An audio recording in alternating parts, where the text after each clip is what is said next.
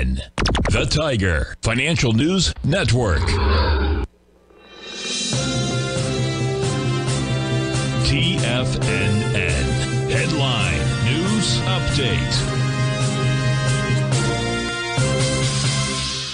Welcome, folks. We had the Dow Industrials finish down 148, NASDAQ down 50, S&P's down 22. Gold contract up $7.70, trading at $19.76 an ounce.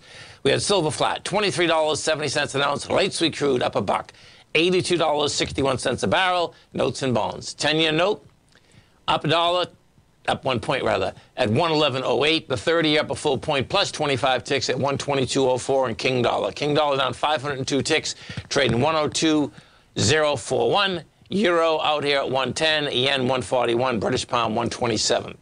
We get over and take a look at the S&P first. Well, let's go look at the future first, because this is, we haven't quite had a day like this for quite some time. The S&P, from highs to lows, bottom line, gave up 61 points. We had the high out there at 45.60, the low out there at 45.93, and we closed out at 44.99. If we go to the SPY now is in a confirmed ABC structure on the way down with a 441 price target. Right now you're at 446. We took out the B point, took it out with volume, needed 64 million shares. You did 90 million. And what you do have at 440, you know, is that you got a high volume high there.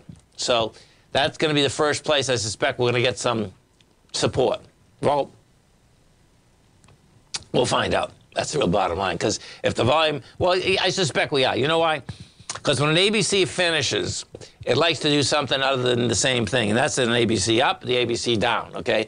It either, you know, if it's an ABC down, what ends up happening, it can go sideways or a bounce up. It doesn't mean that it wants to go higher. It just means that, you know, you can do multiple ABC structures down or up. You know, so I suspect 440 is the number to look at there. We go to the Qs. Now, the Qs are going to get really interesting. The reason being is on Monday morning, the Qs are going to go after their low. It didn't get hit today. The low that we're talking about, I don't think it did. Let's see, 371.77. Yeah, it did. Actually, we got an ABC down on the Qs, too. Yeah, we got it. ABC down. It hit. And we needed 47 million shares, did 59. Yeah, the bottom line, this is an ABC down also.